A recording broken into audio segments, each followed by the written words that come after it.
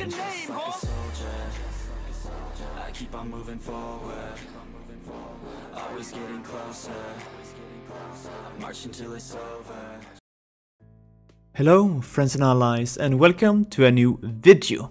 Today I want to talk about the reflection mechanic which Knight have. And with the recent summer update we have also been able to have 3 items in total which have the reflection effect on the Knight equipment. The Eldritch Shields gives the most of dealing 42 damage, the armor 19 and the helmet 13. But how does this reflection really work? Well, where the reflection damage is dependent on the HP of the creature and the maximum HP of the creature. So if the monster have 100 HP, the reflection can deal 42 damage, since that's the attribute of the shield, but because of the maximum HP being 100, you can maximum only deal 1 damage with the shield. But let's say that the monster will have 4200 HP, the shield can deal 42 damage. So if the creature, let's say, have 5000 in max HP, you will still only be dealing 42.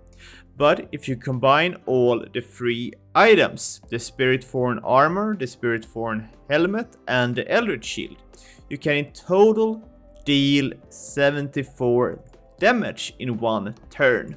And let's say that you have an 8 box all around you. That's 592 damage per turn.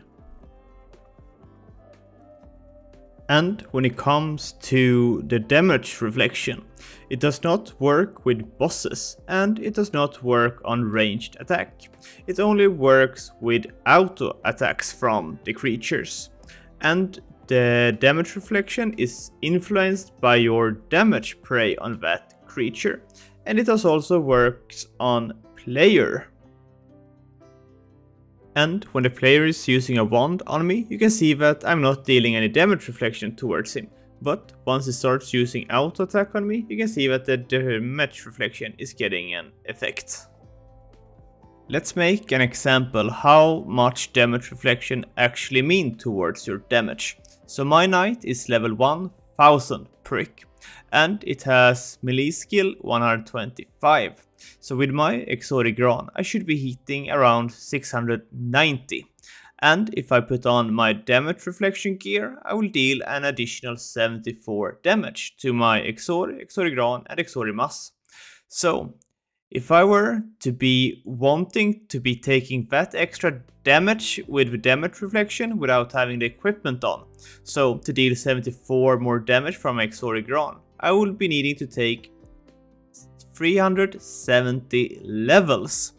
Or I will be need to be taking the skill of 161 without taking any levels, if I want to increase my base damage from my attacks with 74. 1 skill increase is 2 more damage from my spells pretty much. So that kinda gets you going on how good the damage reflection actually can be. And it's actually best from the armor and the helmet, since you kinda want to be using the double-handed weapon as a knight. But with this huge amount of damage reflection which you can be putting on, the Death Axe isn't a bad option anymore with the high amount of damage reflection you can have with the Eldritch Shield and the new Spiritborn items. So in a spawn where I'm hunting a savvy surface, I prefer to be using the Ice Axe or the two-handed axe. But while I'm hunting Gnome Prona, I think I need extra protection, which a shield means, where you will be having 1 additional protection with the imbuement on the shield. So on Gnome Prona, the Eldritch Shield becomes amazing. One of the issues can be that the monsters have kinda high HP, but it's a nice additional damage with the extra amount of protection which you get. To sum it up, if you were to be using the helmet and the armor, the monster can maximum have 3200 HP to be maximizing your equipment. They can have more HP, but it won't be affecting anything. But they can't either have less, because then you will be dealing less damage. But I think the most important thing to remember is that the Eldritch Shield is rather cheap, and it really boosts your damage in relation to increasing your skill and so on. So where should you be putting in your money? I think getting the damage reflection items is one of the better steps to be taking at the moment. They are expensive and so on, but in relation to investing your money on the double exp and putting them into your skill, getting all the new Spirit Form items should be a priority. And the Eldritch Shield in an area like this is just amazing when you can be putting it on without risking your life. This was my short take on the damage reflection. I hope you have the opportunity to buy it.